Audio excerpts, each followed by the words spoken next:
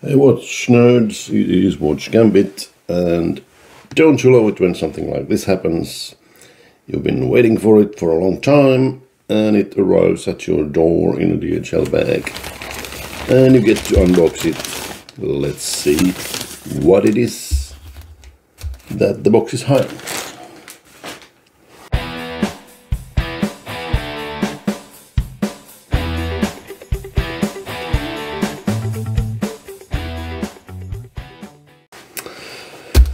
Hey, opening the box.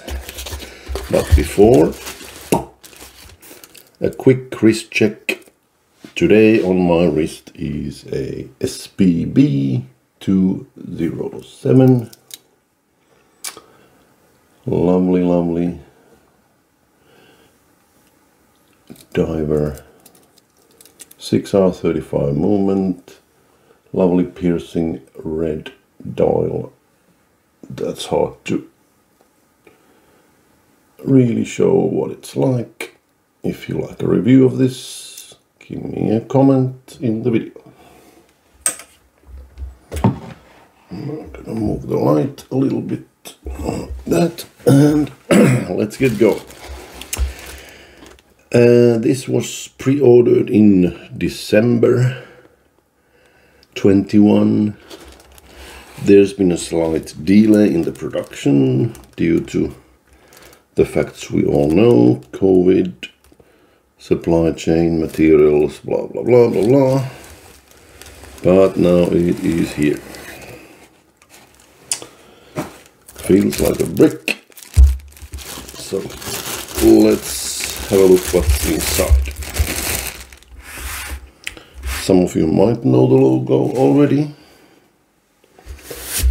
Some of you might have the watch already. Mine just arrived today, and here is the unboxing of a watch from a Kickstarter and Indiegogo campaign called Australis Sea. And totally unopened until now, fresh off the delivery guy's hands.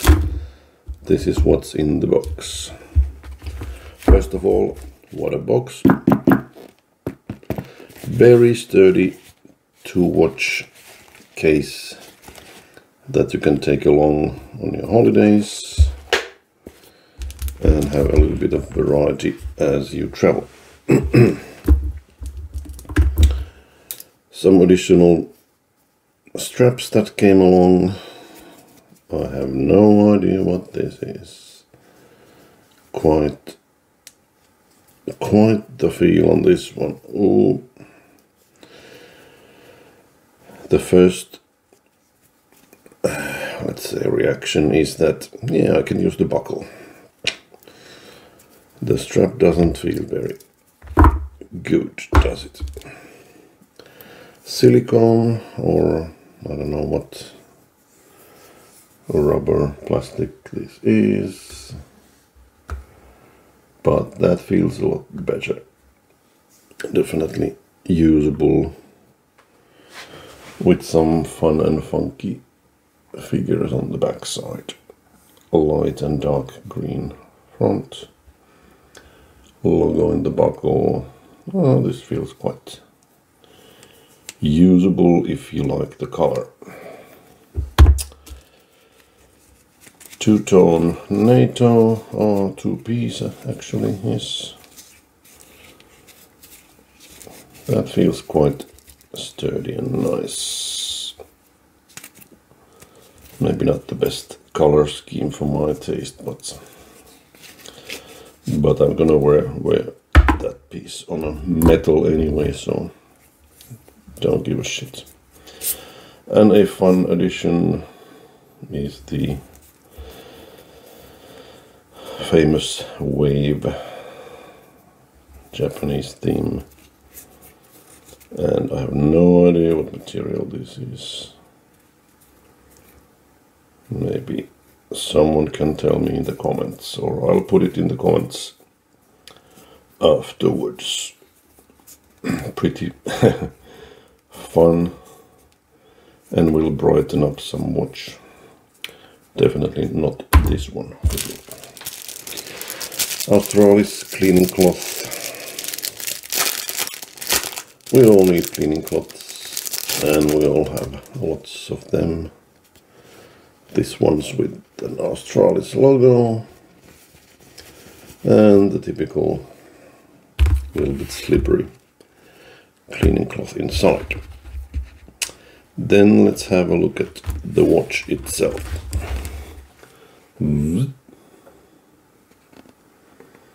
Well, have a look at that.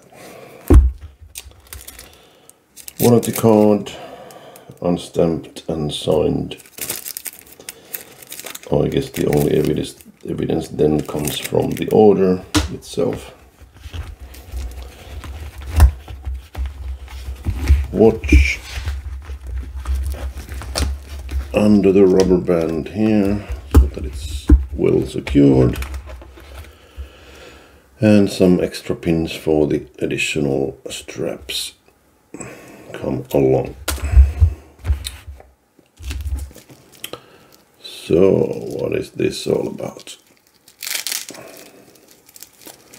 All wrapped up, hopefully unharmed,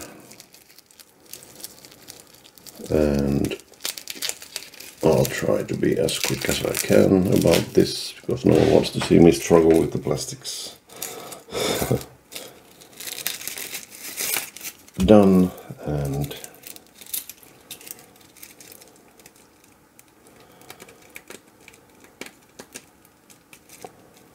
crap. Yeah, here it comes. Now there's a paper under the plastic. Makes it easier to take off, for sure. So, Australis Sea shade, the green variant. It had some specific name, I guess, also some vintage green or something.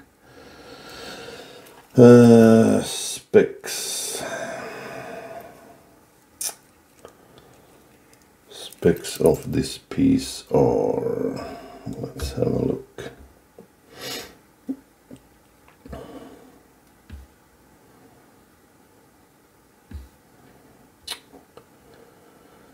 Wave of Canagos and all that.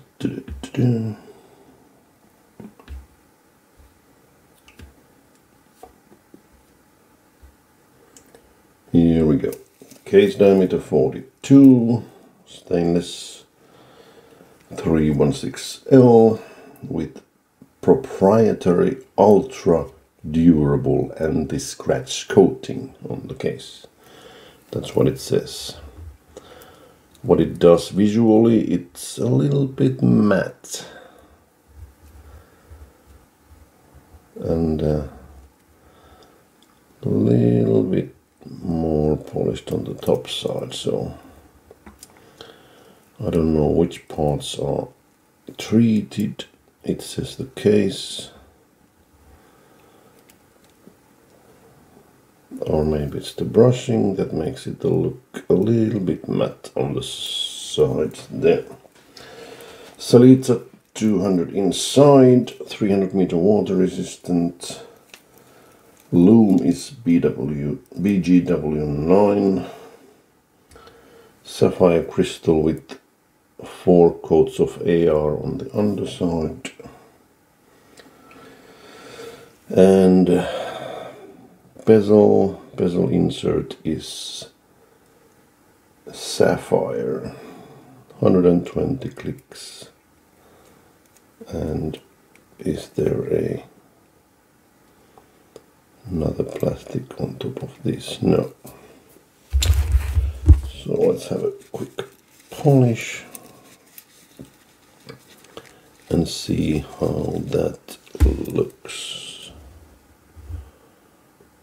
Quite a piercing green, antique green or something, as I recall.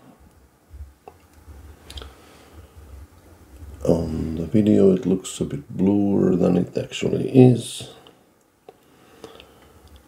Lovely indices applied. branding on the dial. Love the button hands and the second hand as well.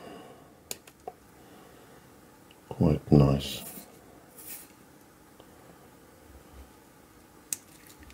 Can get a nice grip of the bezel. Okay, let's hear what it sounds like.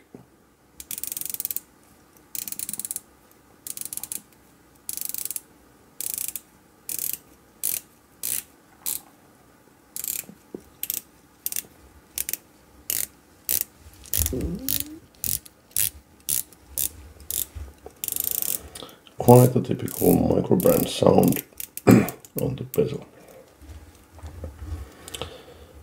I'm not sure if I totally like the markings on the bezel ring itself. The numbers are quite small, and then there's this double index at every 5 minutes. But we're gonna have to live with that, of course. Screw-in crown goes well into thread, and a little bit of backplay in the bezel, but it does align very well.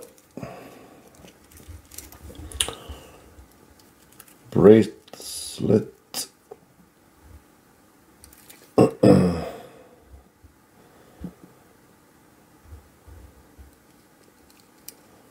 Brushed. A little bit sticky, at least now to begin with. Maybe the screws are a little bit too tight or something.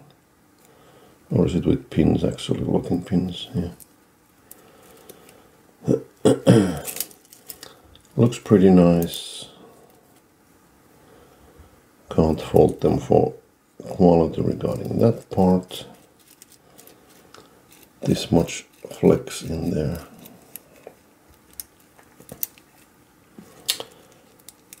And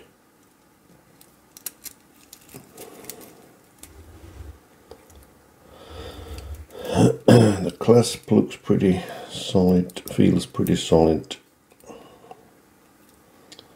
Some plastic covers there that I'm gonna remove later.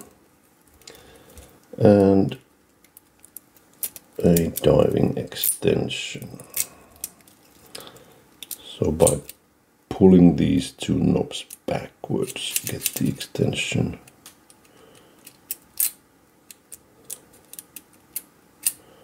Which comes in increments, not totally adjustable. Right. How does it look on the wrist? I'm gonna shorten the bracelet at some point, but for now, just to show it.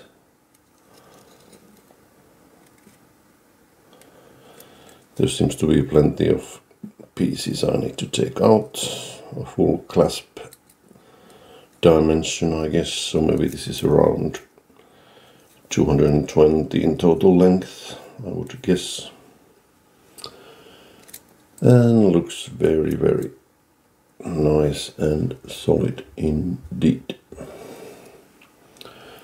So here are the first impressions and unboxing. Maybe at some point we'll do a new review after I've worn it for a while. But at least based on this, I would say it was worth the wait. And the pledge price was 548 Australian dollars, and I paid 80 euros VAT when it landed into Finland. And yeah, let's see how it sticks into the collection. It looks pretty good. Very nice color. Decent build quality. and not too mad about the fact that it was about 7 months overdue in delivery. Quite a long time. Nice little seahorse on the case back. You don't see that too often either. So let me know what you think. Let's have a chat, and if necessary do another review at some point. Would be happy to read your comments, reactions, requests, questions. Subscribe and hit the bell icon, and talk to you in the next video. Bye bye.